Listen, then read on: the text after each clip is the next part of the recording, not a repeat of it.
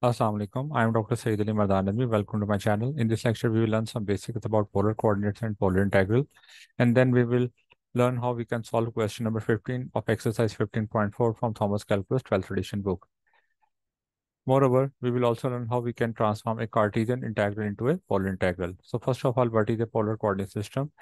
A polar coordinate is a system which is used to create a point in two-dimensional plane. A point in polar coordinates is represented by r and theta, where r is the distance of the point from the origin and theta is the angle measured in counterclockwise direction with positive x-axis. Here, if P is this point in two-dimensional plane, then r is its distance from the origin and theta is the angle of this point with positive x-axis in counterclockwise direction. Next, these are the transformation equation in order to convert Cartesian coordinate system into polar coordinate system. X is equal to r cos theta and y is equal to r sin theta. And for the reverse process, we have r squared is equal to x squared plus y squared and theta is equal to tan inverse of y over x. Next, it is a general representation of a polar coordinate system and a polar integral. Double integral over the region r f of r of theta dA is equal to f of r of theta r dr d theta. Now, please note that in Cartesian system, we were used to of using dA is equal to dx dy or dy dx. But in polar coordinate system, we will use dA as r dr d theta. That is why I have replaced dA with r dr d theta. F of r of theta is a function of r and theta. Since r is our inner variable, so limits of r may be constant, may be variable. So that's why I have written r is equal to gn1 of theta and r is equal to g2 of theta. And theta here is our outer variable. So limits of theta are always in the form of constant real number. And here we will calculate the limit of theta as counterclockwise angle measured with positive x-axis in radian measure. In the next step, we will learn how we can calculate the limits of r. In order to calculate limits of r, we will pass an arrow through our region like this. The boundary through which this arrow enters will give you the lower limit, and the boundary through which this arrow exits will give you the upper limit. Similarly, in order to calculate limits of theta, we will calculate the starting and ending angle of our region with positive x-axis in counterclockwise direction. Please note that this region starts from this point here and ends at here. So we will calculate its angle, starting angle and ending angle in counterclockwise direction. I have taken the starting angle as alpha and ending angle as beta. So the limits of theta are from alpha to beta. Next, we will learn how we can transform this integral into a polar integral. In order to convert this integral into a polar integral, we have to sketch the region of integration. The region of integration is sketched with the help of limiting values of the variable. Here, the value of y is 1. Please note that the value of y is 1 and the value of y is x in the inner limits, and the value of x is 1 and value of x is square root of 3 in the outer limits.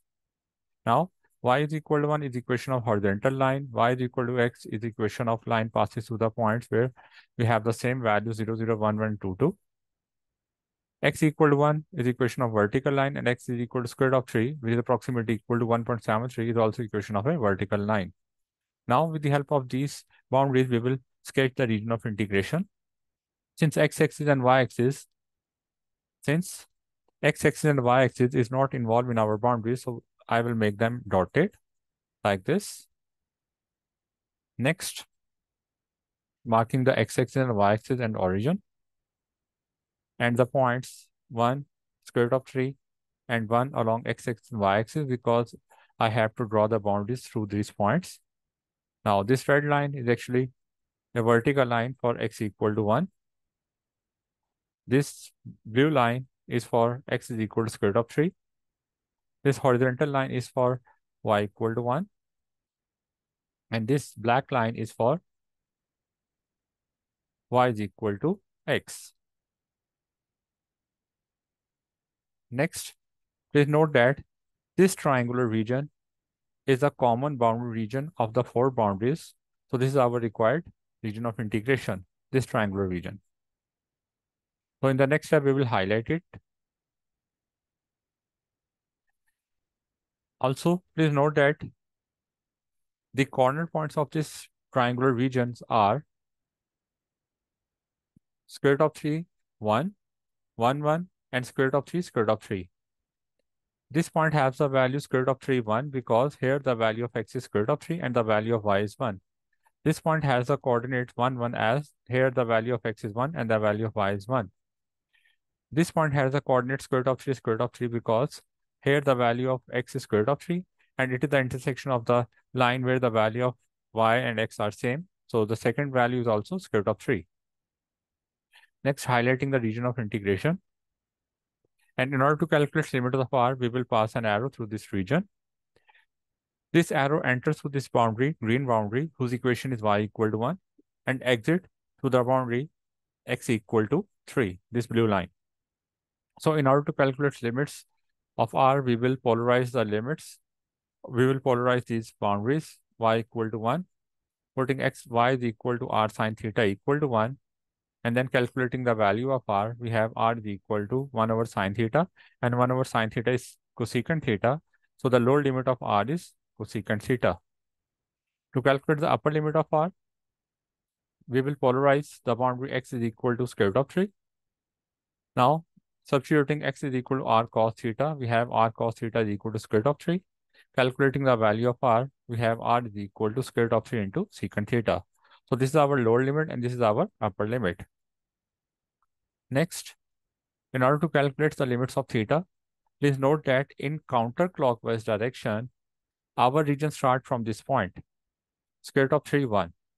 So what is the angle at this point? In order to calculate the lower limit of theta, we will use this point in this formula.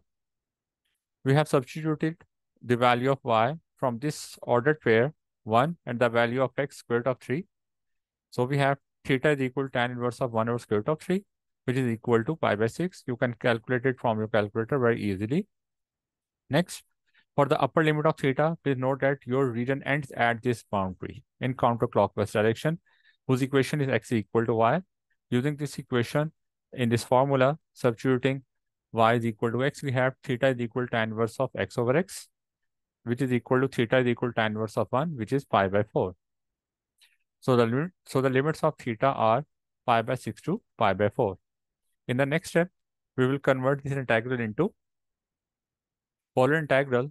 For this purpose, we will replace dy dx with r dr d theta, and we have already calculated the limits of r cosecant theta through square root of 3 secant theta, and limits of theta are pi by 6 to pi by 4.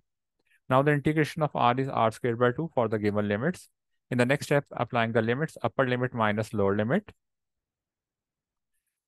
In upper limit, we have replaced r with square root of 3 secant theta whole square.